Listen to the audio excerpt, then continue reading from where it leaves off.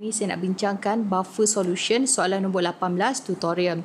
Okey, bila kita baca soalan ni, buffer solution kita ni mengandungi CH3COOH 0.2 molar dan juga kita ada CH3COO-Na. Volume buffer solution kita ni adalah sebanyak 100 ml. So, kalau kita tengok dalam bekas kita ni, dalam beaker saya ni, kita mempunyai weak acid and salt. So, bila kita ada weak acid and salt, bermaksud ini adalah acidic buffer.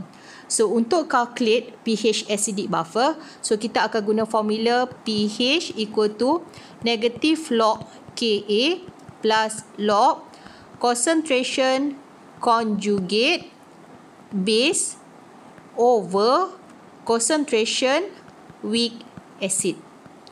Okey, so sekarang kita nak determine pH dia. So, negative log Ka bermaksud negative log nilai Ka telah diberikan 1.8 kali 10 kuasa negatif 5 plus log conjugate base kita ni datang daripada salt. Okey, conjugate base kita ni, concentration conjugate base datang daripada salt. So, salt kita mempunyai 5 gram. So, apa yang kita kena buat? First kali, calculate mole CH3COO-Na.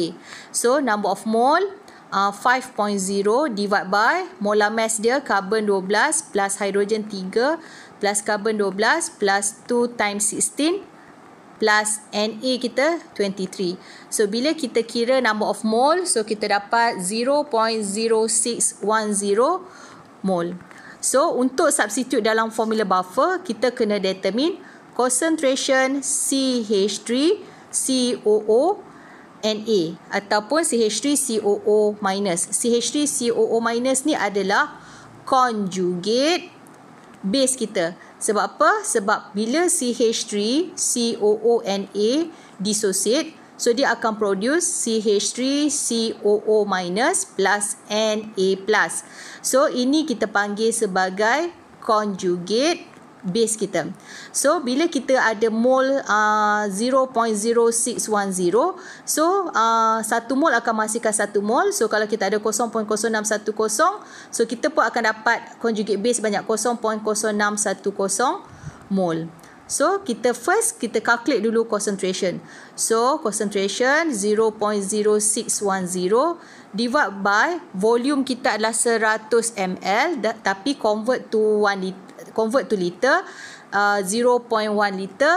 So, saya dapat kat sini molarity 0.610 molar. So, bila kita dah dapat molarity dia, substitute dalam formula kita plus log conjugate base 0.610 divide by concentration of weak acid kita adalah 0.2 molar. So, kita selesaikan. So, kita dapat 5.23. So, kita dapat. Untuk soalan B, calculate the pH of 0.2 molar CH3COOH solution if there was no salt present. Bermaksud, sekiranya dalam beaker kita ni tidak mempunyai garam. So, apa yang ada dalam beaker kita ni hanyalah weak acid. So, kita kena ingat, weak acid ni adalah partially dissociate. So, bila dia partially dissociate, macam mana kita nak calculate pH? So, kita kena construct ICF table. So, bila ada weak acid saja dalam beaker kita, kita kena construct ice table. Okey, so kita buat ice table. CH3COOH is a weak acid. So, arrow kita kena reversible. Ini dalam fasa aqueous. So, dia akan produce CH3COO- aqueous plus H plus aqueous. Okey, so masukkan concentration initial kita. So, CH3COOH 0.2 00 sebab produk belum terbentuk. Concentration change, so dia hanya dissociate sebanyak minus X. So, ini akan plus X. So, ini pun akan plus X. So, concentration final kita 0.2 minus X. So, yang ni plus X. So, plus X. Since kita ada nilai Ka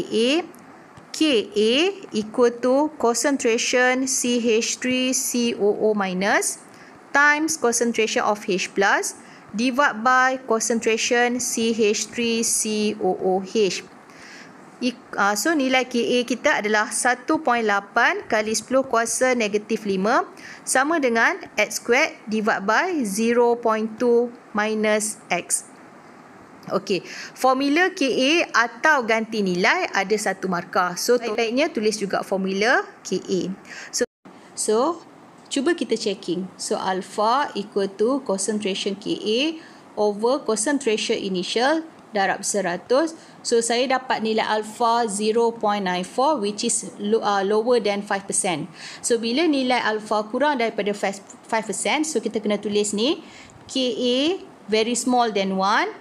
So 0.2 minus X is approximately 0.2. So tulis ini sebab kat sini ada satu markah. Okey, so sekarang kita selesaikanlah.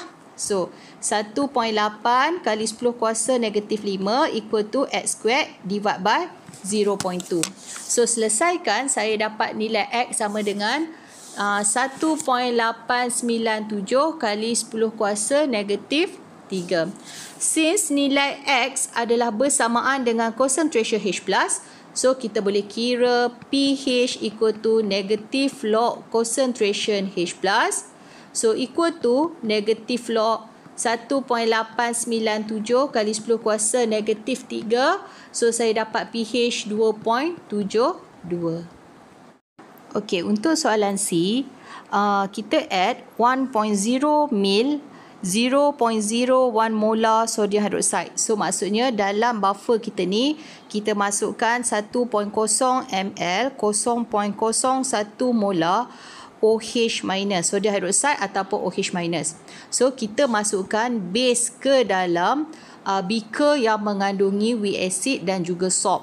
So bila kita masukkan 1 ml, volume total dalam bekas kita ni dah jadi 101 ml. So maksudnya ada perubahan volume. So apa yang kita perlu buat untuk jawab soalan ni, first kali kita kena write equation.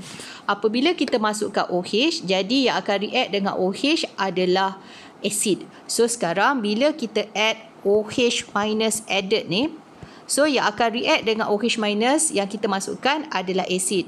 So dalam kes kita ni CH3COOH adalah weak acid. So plus CH3COOH.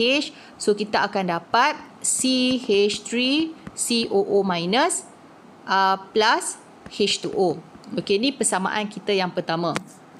Okey, so lepas tu kita kena kira mole initial sebab kita nak tengok berapa mole yang bertindak balas. So mole initial. So nak kira mole, kita akan guna formula MV over 1000. So OH yang kita tambah adalah 0.01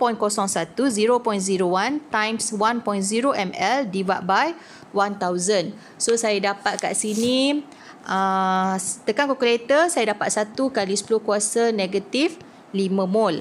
Okey, kira pula CH3COOH. So CH3COOH, so 0.2 molar. Larutan yang asal volume dia adalah 100 ml bahagi 1000. So kita nak dapat initial, so kita kena kira volume yang asal. So kita dapat kat sini 0.02 mol. Okey, lepas tu kira pula untuk CH3COO minus. Mol untuk CH3COO minus 5 gram bahagikan dengan molar mass, so kita dapat 0.0610 mol. Okey, so dah dapatkan mol initial, apa yang kita kena buat? Cari mol change. So mole change adalah nilai yang paling sikit sebab nilai yang sikit adalah limiting reactant. So dia akan limit the product form. Jadi change kita adalah tolak 1 kali 10 kuasa negatif 5 tolak 1 kali 10 kuasa negatif 5. So produk kita akan plus 1 kali 10 kuasa negatif 5. So mole final, so OH minus added is completely consumed. So CH3COOH, so 0.02 tolak 1 kali 10 kuasa negatif 5. So dapat 0.01999. So kira pula untuk conjugate base kita 0.06101. Okey, so itu adalah mole final. So Selepas itu kira concentration yang baru sebab volume telah berubah. So kita kena kira pula concentration yang baru. So 0.01999 divide by 0.101 liter. So make sure 101 ml ni kita kena tukar dulu dalam liter. So ini pun 0.06101 divide by 0.101 liter. So bila saya selesaikan, saya dapat concentration CH3COOH 0.198. Concentration conjugate base adalah 0.604. So kalau kita perhatikan dalam conical flask kita hanya tinggal weak acid and conjugate base. So ini adalah buffer solution. So untuk calculate buffer solution, kita akan guna formula pH equal to negative log Ka plus log concentration conjugate base over concentration weak acid. So kita substitute value. So equal to negative log 1.8 kali 10 kuasa negatif 5 plus log conjugate base kita ini, concentration dia. Okay, ni dalam unit molar. So concentration dia adalah 0.604 divide by concentration weak acid 0.198. So kita tekan calculator. So kita dapatlah jawapan kita adalah 5.22. Okey, untuk jawab soalan C2, sekarang apa yang kita buat? Kita masukkan 1.0 ml 0.01 molar HCl. So, maksudnya kita masukkan asid ke dalam buffer solution. So, bila kita masukkan asid ke dalam buffer solution, maka conjugate base yang akan bertindak balas dengan asid yang kita tambah. So, jadi H plus added, okay, H plus yang kita tambah akan react dengan conjugate base. Conjugate base adalah CH3COO minus. So dia akan menghasilkan CH3COOH.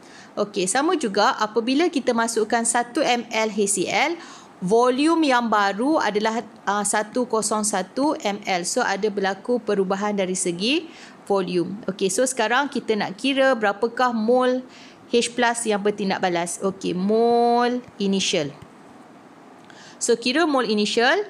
So 0.01 times 1 ml divide by 1000. So saya dapat 1 kali 10 kuasa negatif 5. CH3COO minus, bilangan mol dia ini kita dah kira daripada awal lagi, 0.0610. CH3COOH adalah 0.2 darab 100 bahagi dengan 1000.